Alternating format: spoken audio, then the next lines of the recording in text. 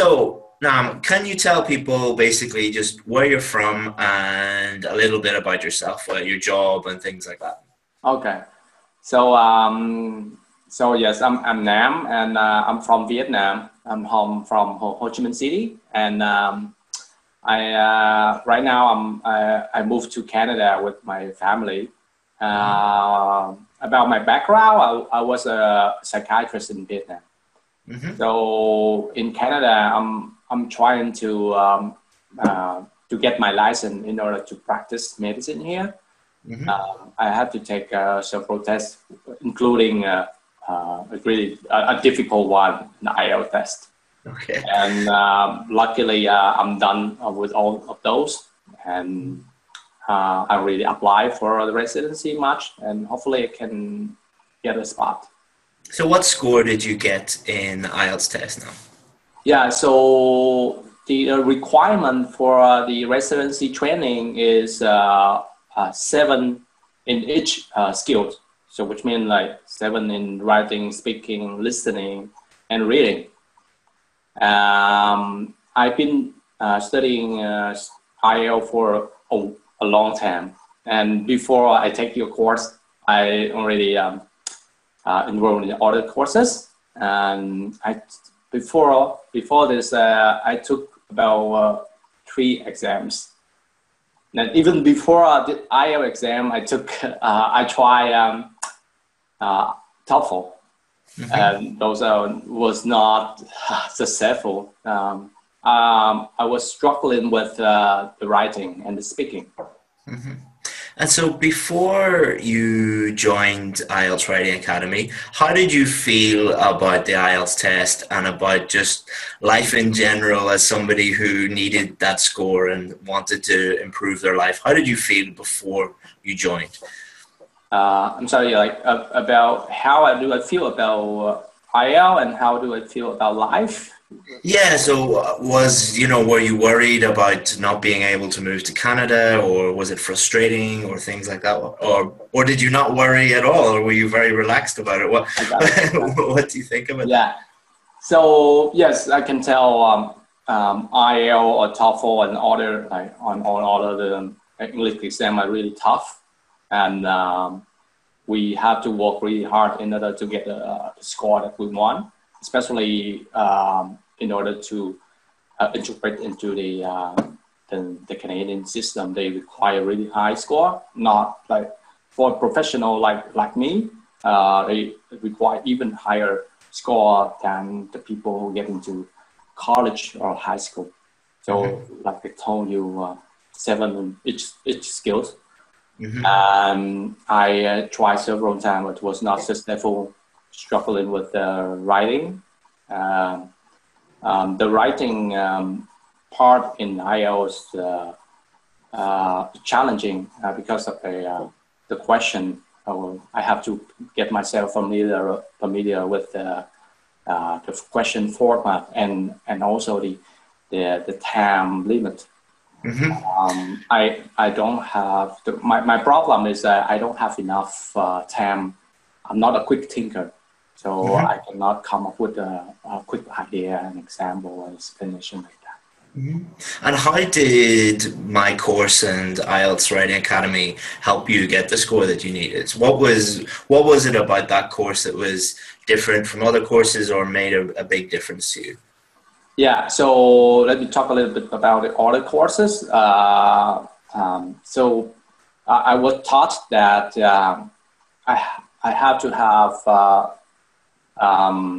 for the paragraph body paragraphs. I have to have two ideas, and each two ideas each one I have to have 2 small sub ideas. So that's where I struggling with, because as I told you, I cannot come up with enough idea and example within 40 minutes. So that's why I tried your course, and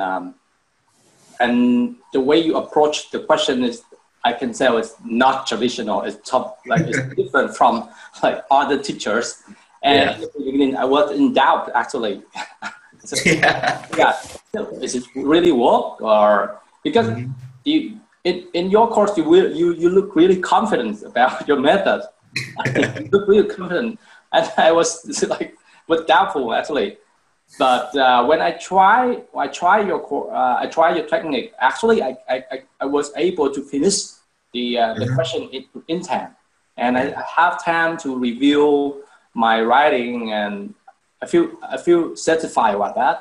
And I applied that technique into the real exam, and for the first time I got my 7, Mhm. but luckily the other score like speaking I got just 6.5, and but that time I realized that your approach worked really well, and I Yeah, a tried the lot second of time. I got 8.5.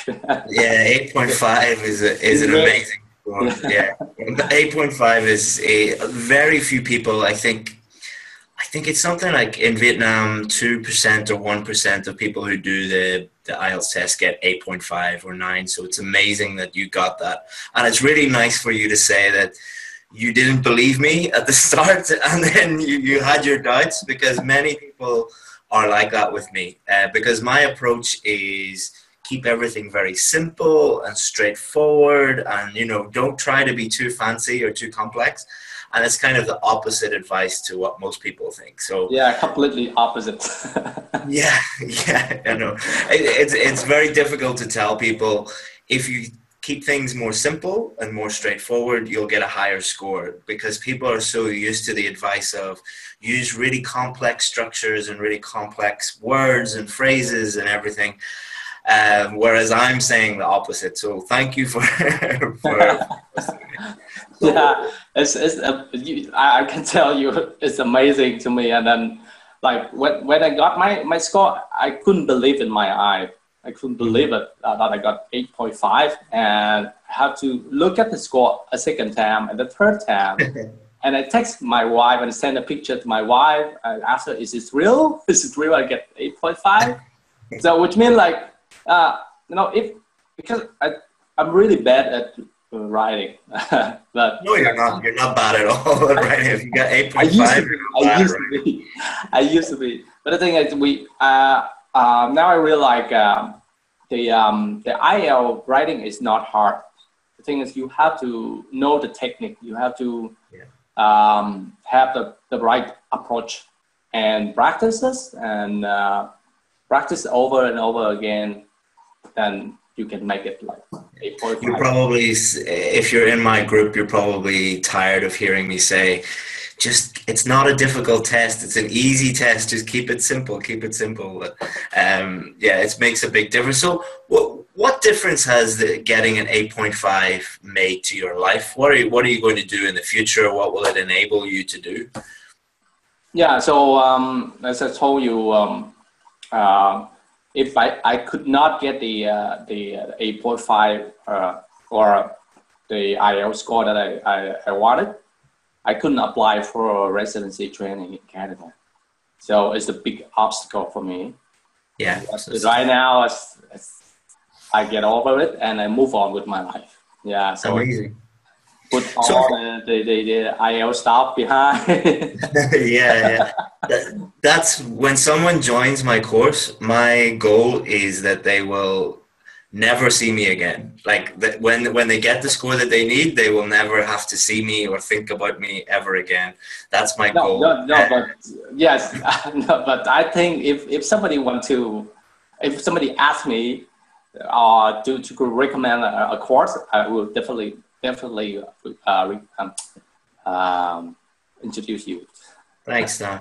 So so I don't want to take up too much of your time, but just if we wanted to help people who were, say, somebody who is stuck on 6.5 and they keep getting 6.5, and what would be the one piece of advice that you would give them, if they wanted to get, 8.5 or something, or even just get to 7 or 7.5? What would it be? Okay, so so each people have different strengths and weaknesses, right? My weaknesses is I told you I'm struggling with the time and the idea. So the way that I resolve that is I spend about 8 minutes to 10 minutes for idea development. The first part, the first ever part in your course, which I do the question analyzing, idea generation, and come with the explanation and example, and then at the end I'll do the vocabulary and paraphrasing. That takes me about 8 minutes. And after I done so, it's like a Google map. It's like you use the Google map, right? You know where to go. You don't have to stop in the middle and rethink about it again. Just go and reach your point. That's it. Exactly, yeah.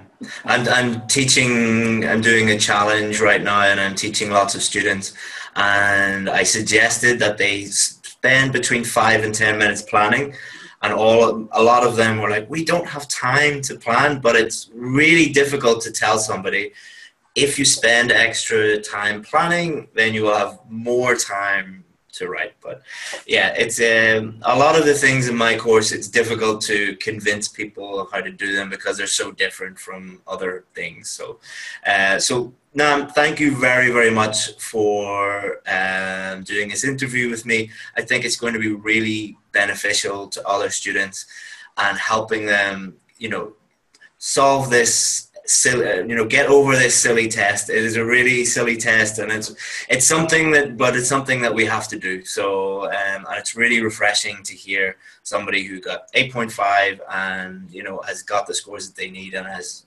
living a better life because of it. Makes my job worthwhile. So Nam, is there anything you want to say before we wrap it up or before we go today? Yeah. So. Thank you for offering me this really valuable course.